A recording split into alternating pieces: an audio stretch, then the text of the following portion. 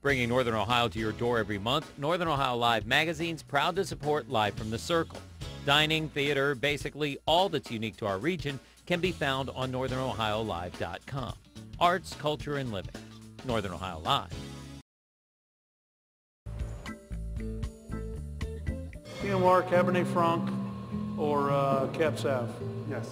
Yes. That was easy. Welcome to the beginning of the end of the 2007 wine season. The vines have been cleared for the most part. The fun has only just begun. Like vanilla. Here's what it looks like going in. For the past 6 years, it's been going in at a greater volume at Laurello Vineyards, located just outside of Geneva. This part-time hobby turned professional passion for Larry Laurello and his pals Doug, Dave, and Rod has yielded a fruitful reward for wine lovers across the region. We're specializing in dry vinifera grape, meaning the Chardonnays, Pinot Grigios, Rieslings. We just now started out with a little bit of Gewürztraminer and a little Viognier. But I think we're probably a little bit more known in this area for some of our reds. We've got a couple of reds that are namesakes, Rodavi and Cosmo. They're named after my grandfather and a couple of friends that make wine here. Laurello and his band of wine-loving brothers don't claim to be experts at executing the perfect glass of vino, but they understand the variables that can make or break a good grape. Water is only a friend if you have the right amount. If you have too much of it, it's bad for the grapes. While gray and gloomy days like today might bring any of us down, it's weather like this that has Northeast Ohio winery owners feeling excited because they're able to take phenomenal grapes like these right off the vine and processing them into barrels like these right here, where it eventually ends up right here, proving that Ohio vineyards can be major players in the wine industry. I've been telling everybody that comes in the winery that if global warming is doing it, then hurrah for Ohio, you know. Now, for the record, Laurello isn't advocating anti-green living, but he does admit that the weather this past season was phenomenal for growing grapes, something that consumers should keep in mind down the road. I think the climate around here is very good for growing grapes. Some years are not as good.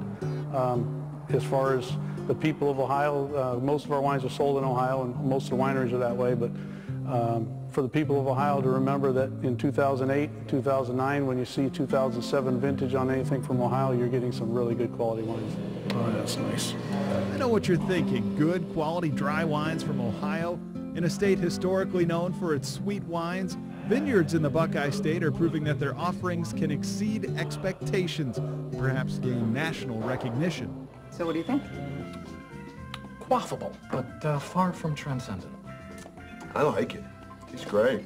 Hollywood has embraced its love for wine. Paul Giamatti leads a cast that highlights wine from Napa Valley in the movie Sideways. I've come never to expect greatness from a Cab Franc, and this one is no different.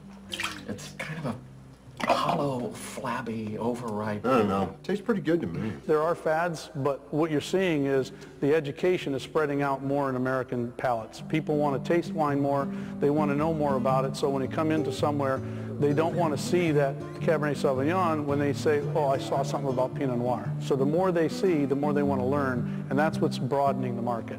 Why are you so into Pinot? I mean, it's like a thing with you. I don't know.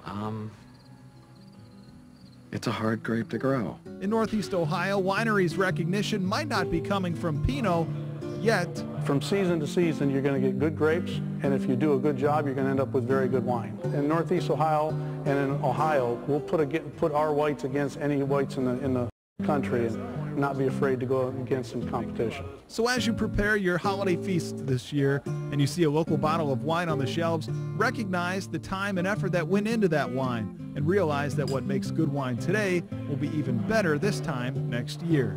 If we're making good quality wine and you don't want to spend the money for $3 gas to get out to Napa Valley, we become a pretty darn good alternative. And you don't have to travel very far to find quality, and we just got to get people to notice it.